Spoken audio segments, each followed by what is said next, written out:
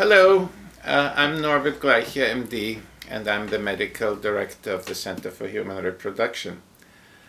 I am very pleased to talk to you about a supplement that we here at CHR use very widely, and that is dehydroepiandrosterone, or in short, DHEA. Indeed, our center probably was instrumental in bringing DHEA and in general androgen supplementation into fertility practice. It is now almost 15 years ago since we, thanks to one of our patients, stumbled on the fact that many infertility patients have low androgen levels. Those are the male hormones, and women have male hormones just as we men have female hormones. And learned over time that supplementing those women with low androgen levels can significantly improve their pregnancy chances if they have low androgen levels to start with.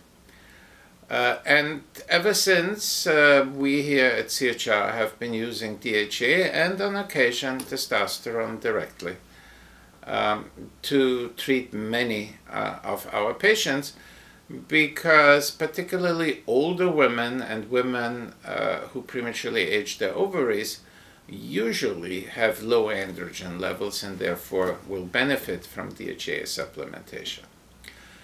One question that we have not addressed in this framework here is, what are the side effects of doing all of this? And this is a question which we receive quite frequently.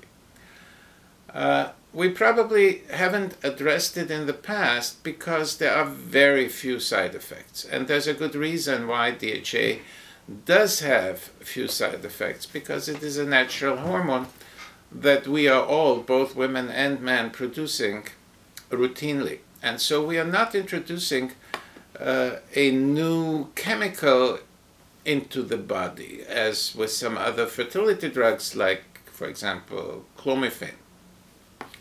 DHA is a natural hormone, and therefore one wouldn't expect many side effects. And indeed, there are not many side effects that we have experienced treating thousands and thousands of women over those 15 years.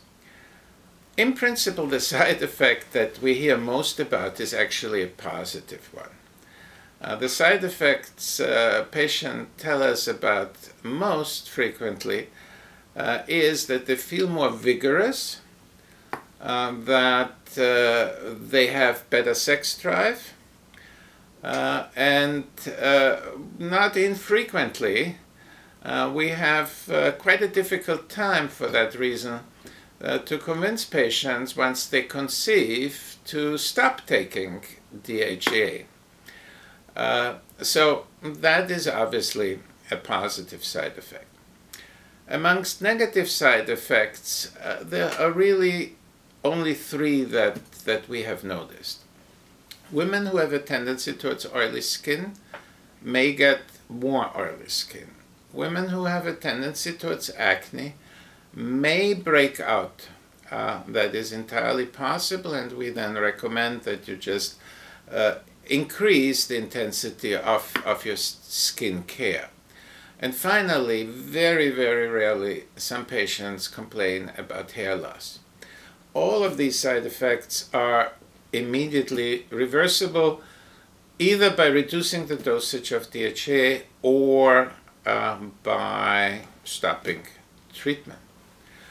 It is, however, important that DHA, and we have made this point repeatedly, even though in the US it is available over the counter, we feel here at CHR that DHEA should be taken only under physician supervision. In other words, we strongly recommend that you as a patient do not self-prescribe or purchase DHEA on your own, and certainly not that you initiate taking DHEA without your physician knowing. The reason is not, as will be apparent from what I said before, that DHEA is dangerous. It is indeed a hormone that in itself has very little function. And the reason is that as an androgen hormone, as a male hormone, it has what's called very low affinity to the androgen receptor, and therefore it doesn't do very much. But DHEA is obviously important as a hormone because our bodies make testosterone from DHEA, and testosterone is a very active hormone and a very important hormone. And it can also interact with medications, with other hormones, and therefore, again, even though DHEA is an over-the-counter product, you can buy it without a prescription.